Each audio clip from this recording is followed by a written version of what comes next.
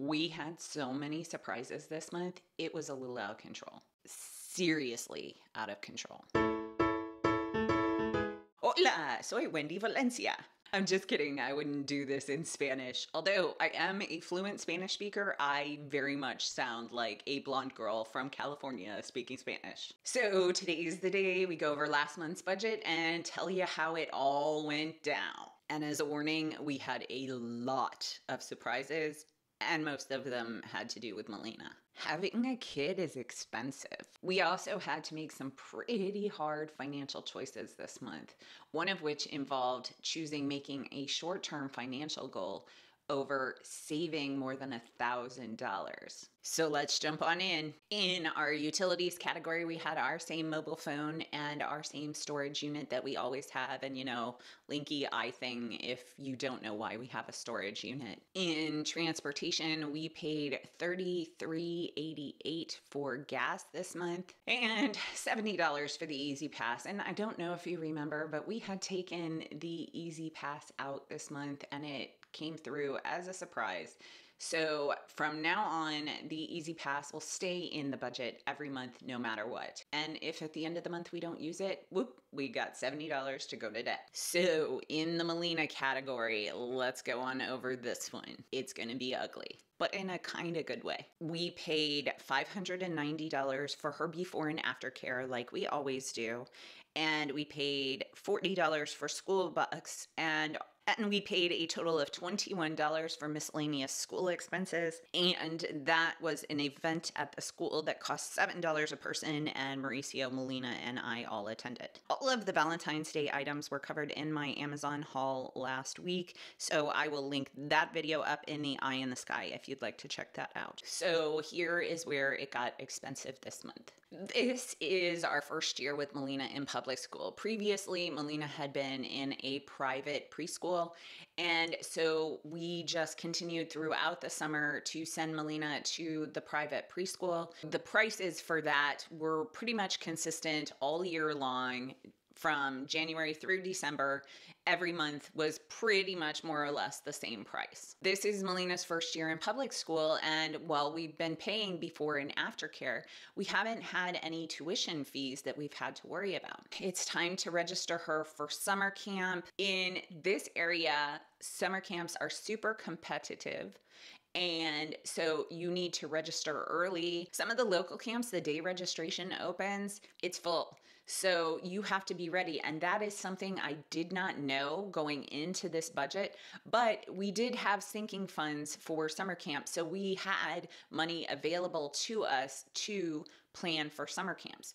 And that was awesome. So I think we had about $1,000 in our summer camp fund. I don't have the figure right here. I'm operating off a piece of paper, not off actual EveryDollar. But I think we transferred over about $1,000 into EveryDollar from our sinking funds to pay for summer camp. The problem was registration for summer camp was $2,603.95. Whoa, that's a lot of money. But I will tell you, that actually was a severely discounted price. Apparently, at many of the summer camps, if you register at the beginning, you save like 30%. Which in our case ended up being over $1,000. And so I was like, yes, please. We ended up having to take $1,400 from, it was under 14. It was between $1,300 and $1,400 in there to cover all of our summer school expenses. And we took that from March's budget because, as you know, what we earn in a month goes to pay next month. So we did pay all of that off early. Now, how does this affect us in the long run? It actually is not going to affect us because if you think about it, summer school is already paid for. We've saved a lot of money and we have it now done and paid for, which means in those summer months, we're not going to have to pay before and after care, and we're not going to have to pay summer camp. So what we're paying for now, we will make up in June, July, and August, which is pretty awesome. So even though February and March, we are putting less to debt, it actually is okay because we will make it up in the summer. And then I also had to register Melina for spring break camp. We decided not to send her to the SAC spring break camp, which would have been paid for in March. So we found another location that has spring break camp. It's actually at an ice skating rink and it actually costs less. And Melina is super excited about going. And that was $285. And SAC spring break camp is actually $400.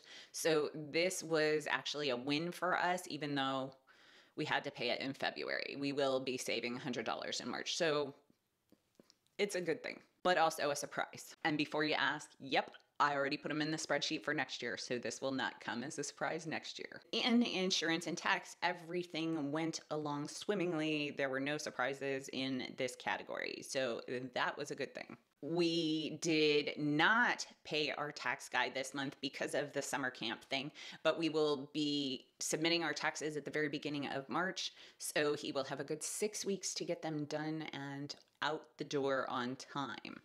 So that's going to be added to the March budget. In the Mauricio and Wendy category, we had nada.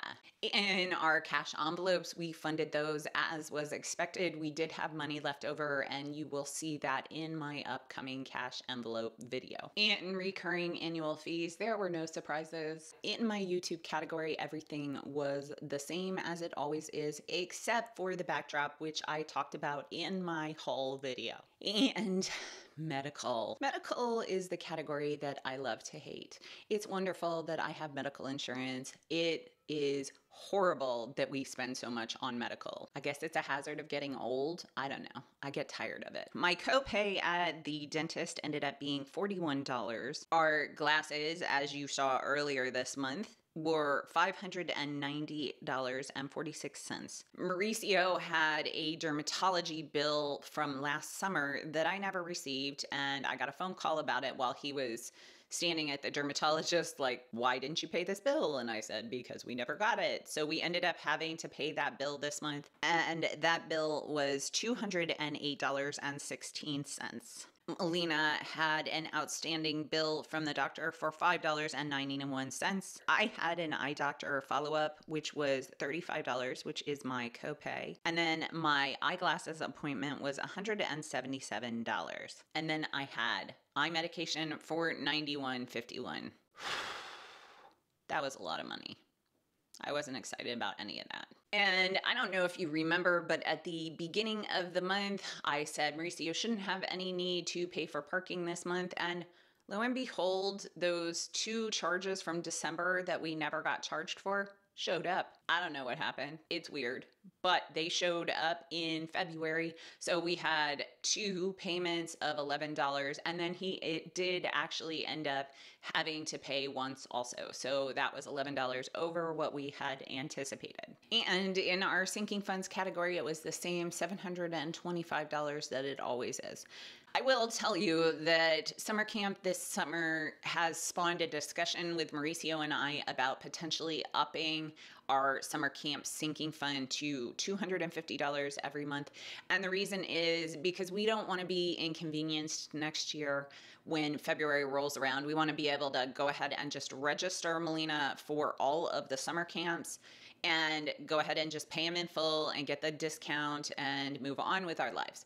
So we may be upping that to $250. We're still talking about this because it did happen towards the end of the month, and we are still debating the pros and cons of it. So I'll keep you updated. In our online category, we did spend $183.12, and that was $33.12 over what we had budgeted. The vast majority of that was the one-us tickets that I talked about in the Amazon haul. In our cushion category, we had $96.70. We had originally budgeted $150, so we were under budget in this category, and all 3 expenses were eating out. On one night, we went to McDonald's. I had to work very late, and Melina, we try and get her in bed by 7:30.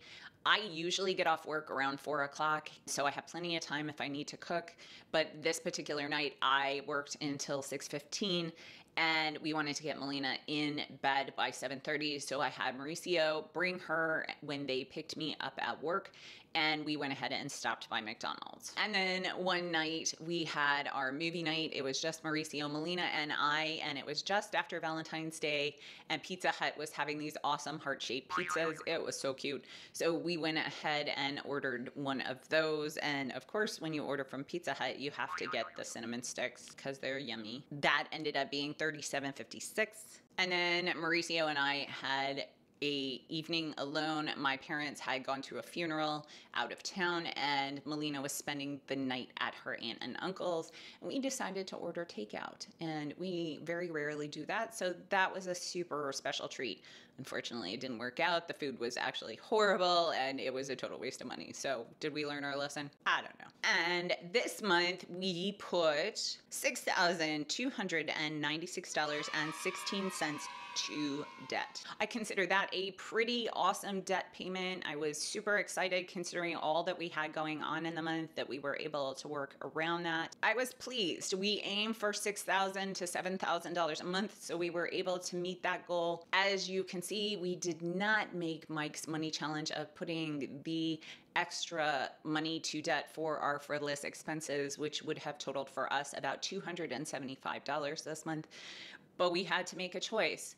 Make Mike's money challenge or pay for summer camp and save well over $1,000.